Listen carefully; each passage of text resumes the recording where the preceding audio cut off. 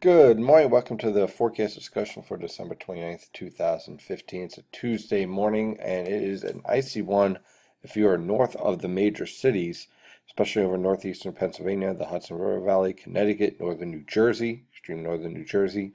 Show you another map where we can actually see the freezing line, but you can see on the observations we have a nice easterly wind now driving the warm Atlantic air right into the region. You can see where the warm air is winning out, definitely along the New Jersey coast, where temperatures are in the mid 40s to around 50 degrees in Atlantic City.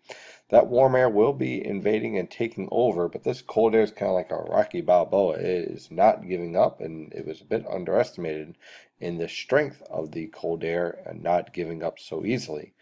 So we're seeing across that threat of ice that I was worried about, especially over northeastern Pennsylvania, northern New Jersey, the Hudson River Valley, and Connecticut, and that icing is becoming an issue, and a little bit more than what I thought, certainly more than what the National Weather Service thought. We even had accumulating snow in Long Island. I saw a couple of pics out there on the Twitter, and it was pretty impressive. See, about half an inch of snow. That's all being washed away, obviously, with temperatures already pushing above 40 degrees on Long Island, with a stiff easterly wind at around 10 miles per hour.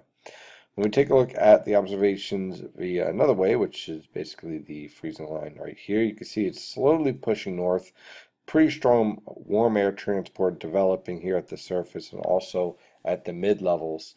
The mid-levels are actually where the cold air is hanging on the longest, especially about 925 millibars, and that's what led to a lot of sleet falling as 850 millibars higher up in the atmosphere warmed up a little bit faster, and it's allowing that cold air to kind of really stick in here and stay in place. We just got the latest observation pushed in, and that freezing line just nudged a little bit further north, so it's slowly giving away.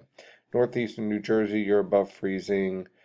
Basically, extreme northern New Jersey, northwestern New Jersey, Sussex, Warren counties, northeastern Pennsylvania, the Hudson River Valley, and Connecticut, pretty much where we thought this cold air would hang in there, is putting up a good fight with snow, sleet, and freezing rain. The good news is that as we move on through the morning, this warm air will win out and everyone changes over to rain.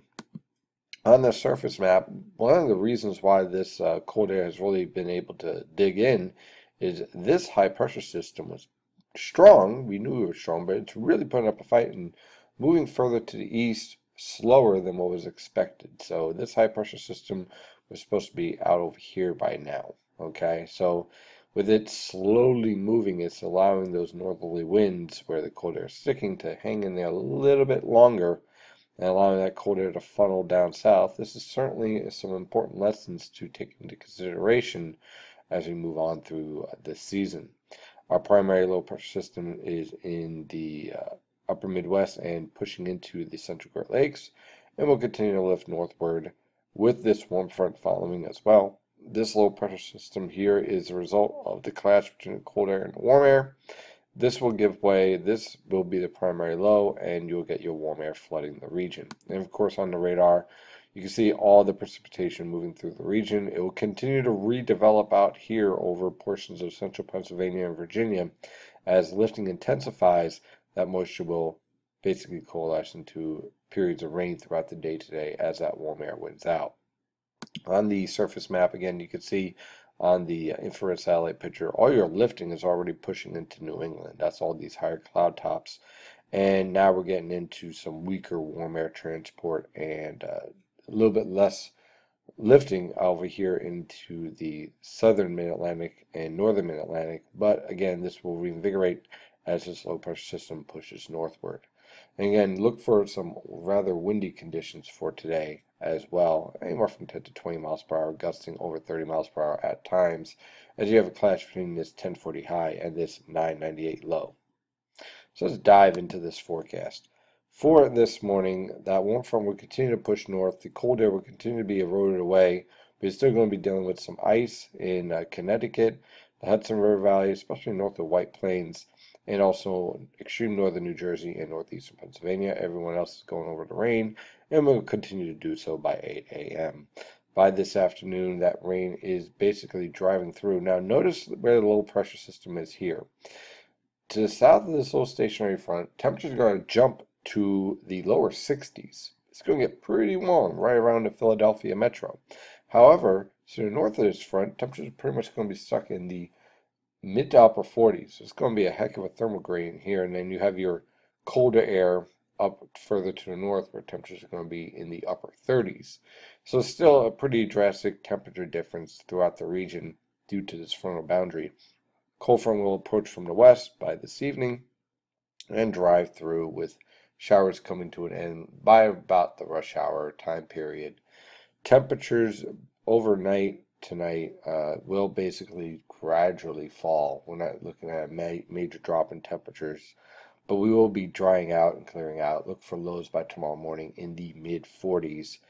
Temperatures tomorrow will rebound into the lower to mid 50s, but there's going to be plenty of rainfall around as another low pressure system drives up the coast, this time cutting through Virginia and heading up towards about central New England with periods of rain tomorrow afternoon on through Thursday morning, clearing out by about the rush hour time period. On Thursday, still rather warm, but this cold front right here, shown as a stationary front, will be the starting trend to much colder weather.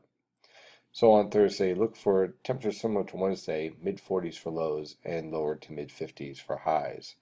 Then we start getting into our cold pattern, and it's going to get pretty interesting moving forward, I think. Enjoy the warm weather. It's done. Over.